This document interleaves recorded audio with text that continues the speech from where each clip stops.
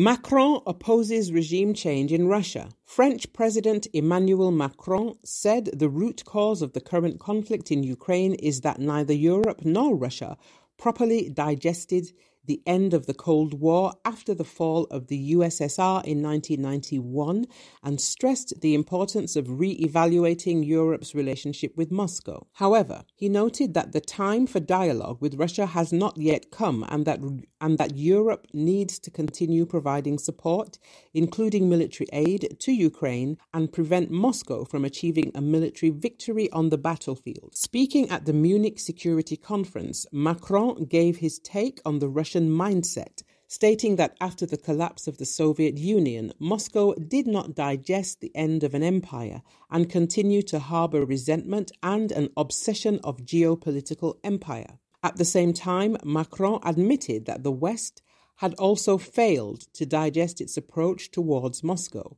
but noted that his assessment and advocacy on this issue may be too late.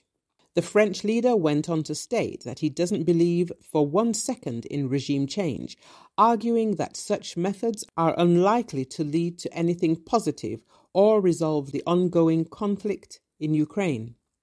When I hear a lot of people advocating for regime change, I would just ask them, for which change? Who's next? Who is your leader? How to implement it? We experienced several times in the past decade a lot of regime change in a lot of countries. It's a total failure, Macron said. He stressed, however, that it was nevertheless important for Europe to help Ukraine, save its territory, people and sovereignty, and help Kiev create something on the ground that would force Russia to come to the negotiating table on the conditions of Ukraine.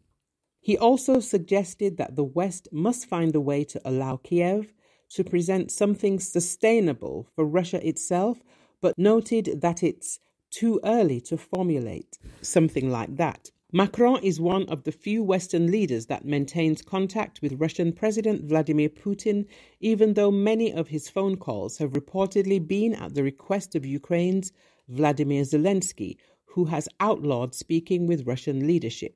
And although Macron has repeatedly called for a ceasefire that doesn't humiliate Russia, he has nevertheless continued to provide Kiev's military with progressively heavier weapons, announcing last month the delivery of infantry fighting vehicles to Ukraine's forces and hinting at potential transfers of fighter jets.